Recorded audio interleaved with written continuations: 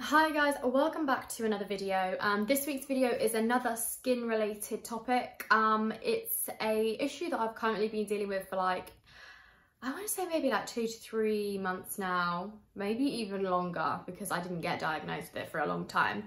But I've done a bunch of videos on my channel about rosacea and a lot of you find it useful. So in this week's video, I'm going to be talking about another issue that I've got. Love my life, got so many issues. No, just joking. But this is going to be a video on perioral dermatitis. It's going to be talking about a bunch of the things I've tried, treatments that I've tried that have worked, that have not worked, what my skin used to look like when it was in its most worst flare up, and then what my skin's looking like now. So if this is something that interests you, or if you just want to get a few tips if you're dealing with perioral dermatitis yourself, then keep watching. Do you notice that I do this? Because I got my nails did. Okay, so first up, if you're watching this, you've probably got perioral dermatitis, let's be honest. And you will know that what it is a red rash. It's like a red, bumpy, occasionally dry, and sometimes it's itchy rash that goes around your, it's vile to say, but the open areas in your mouth. So the most common areas, you'll get it around your nose here, you'll get it around your mouth on the sides, and then you'll even get it on your eyelids sometimes. It is a awful rash to have because when it's dry, you can't cover it up. If it's itchy, foundation makes it so much worse. And yeah, it's just an all-round nightmare.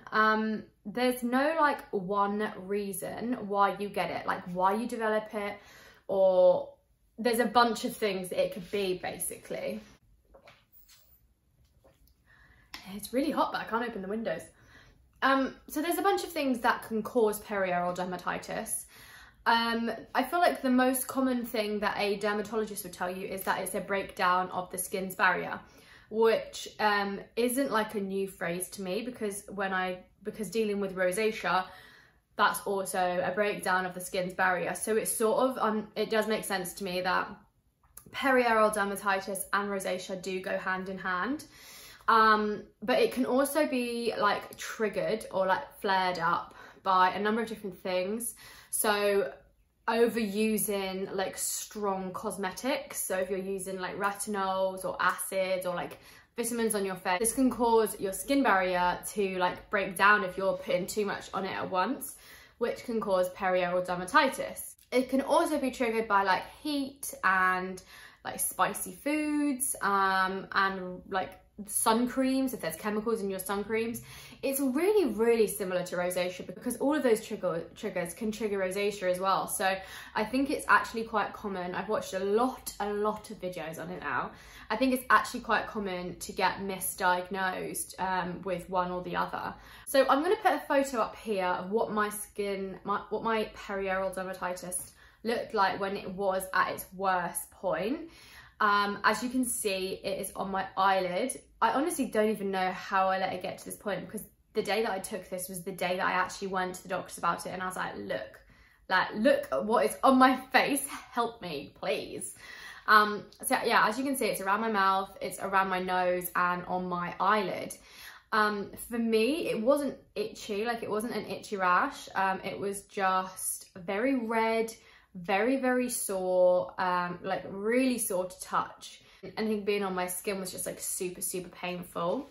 About 3 weeks before this photo was taken, I had a tiny rash. It was here, which is where it's still stubborn and it's staying, but it was just below my mouth.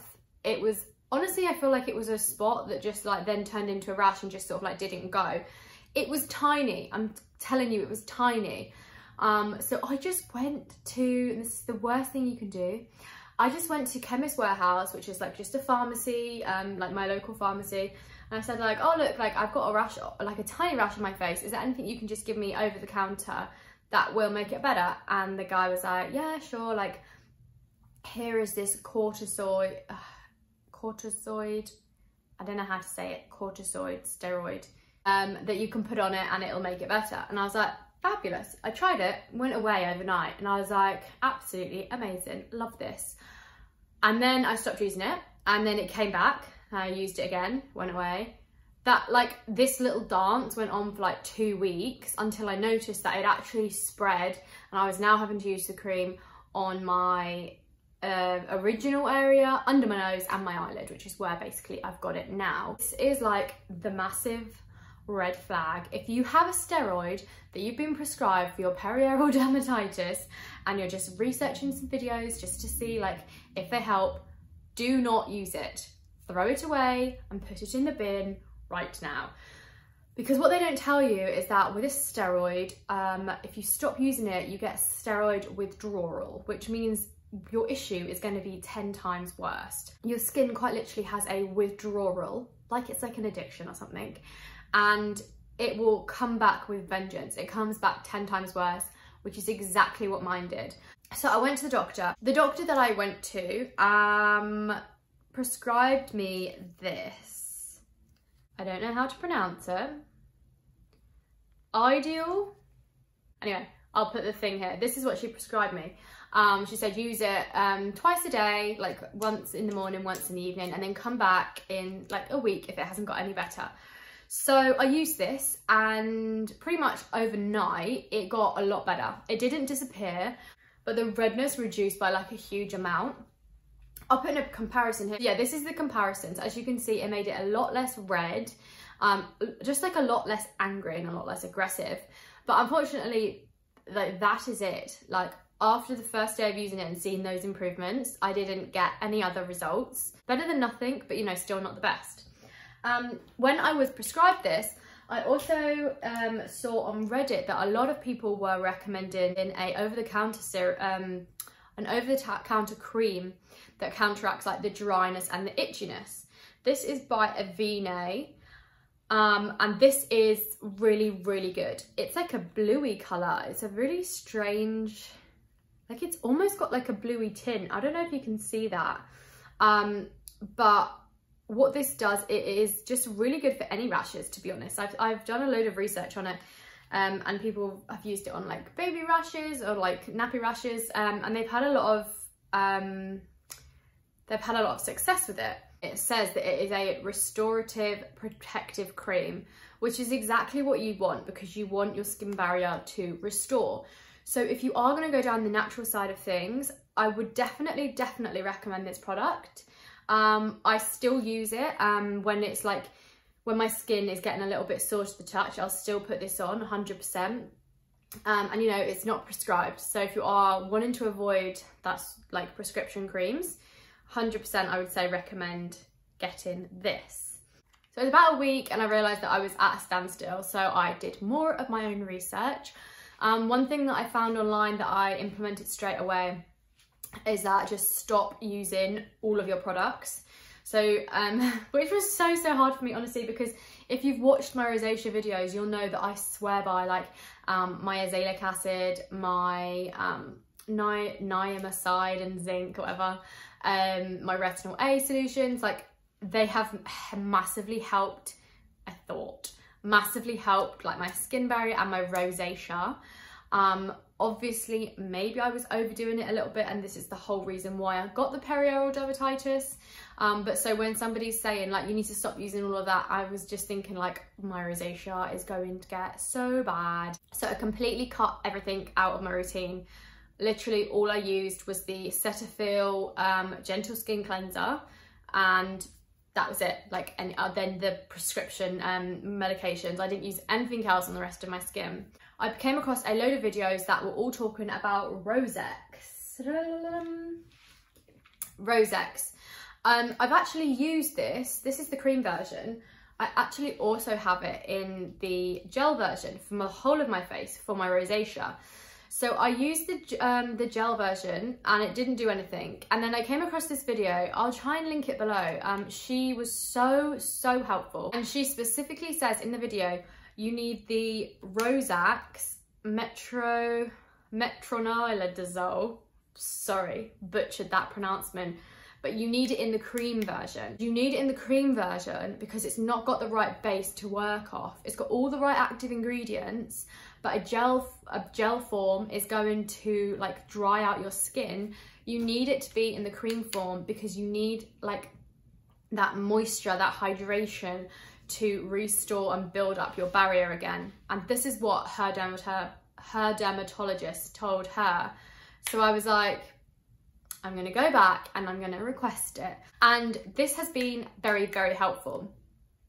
But I will say something, at the same time, and I probably should have staggered it, because at the same time of starting this, the Rozex cream version, I also started using this, which none of you may have seen before, because when I first saw it, I was like, I have never even heard of that.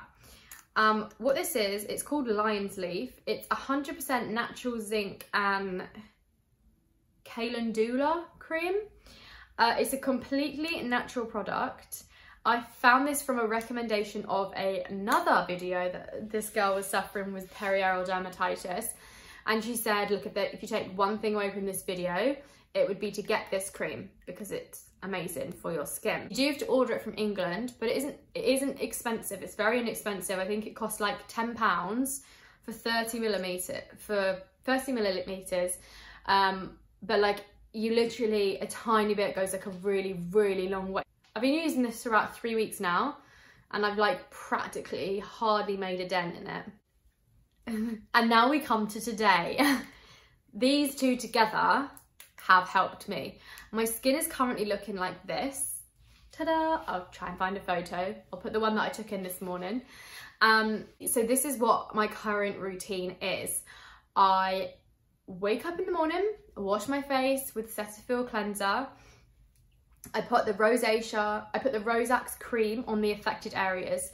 So I put it here, I put it here, I put it under my nose, and I put it on my eyelid and just under my eye because it seems to spread there. What's great about this is that it dries pretty quickly. So I give it about like half an hour, and then I'll come in with my Lyonsleaf serum. Now the Lyonsleaf serum is like, I don't know if you can see, it's like a yellowy colour. It's very, very thick. It spreads very easily. On a lot of the reviews, it said it actually does dry your skin out, and people use it as just an individual spot treatment. So if you have a spot, then they'll pop this on there and it will dry it out. I haven't actually found it to be particularly drying because it's very thick, like it's very creamy, but it definitely doesn't break me out. So maybe it just doesn't have like many oils in it. But I work from home, I'm in a lot, so I actually apply these like multiple times a day. I probably apply these like this 2 to 3 times a day and this 2 to 3 times a day, like when I can remember. And it has massively, massively helped. The rash, the original rash on my face here has gone down so, so much. The bit that I struggle with is around my nose because I think that's like the most sensitive area for me. I would really, really recommend you looking into this. The actual description, it says on it, is to calm, protect and hydrate any skin type in need of TLC. It forms a barrier to protect the skin from moisture damage, which is exactly what you want. Non-prescription, guys, these ones are for you. Prescription, I would say go for the Rozex because I do think that has helped me. Obviously the Elidel, whatever one, it did help me, but only for like 24 hours, and then I reached like a standstill with it. So bit of a weird one that I really don't know why it just stopped helping me after my first use of it. So yes, that is it. That is all the information I have to give you. I feel like I have absolutely rambled for 20 minutes or so. I really, really hope you found it useful. I hope you've even taken away like one little nugget of information from this whole video. I really hope this video was useful to you. Let me know if you suffer from perioral dermatitis and you have any other little tips and tricks because I'd love to try some. Thank you very much for watching, and I'll see you in next week's video. Bye.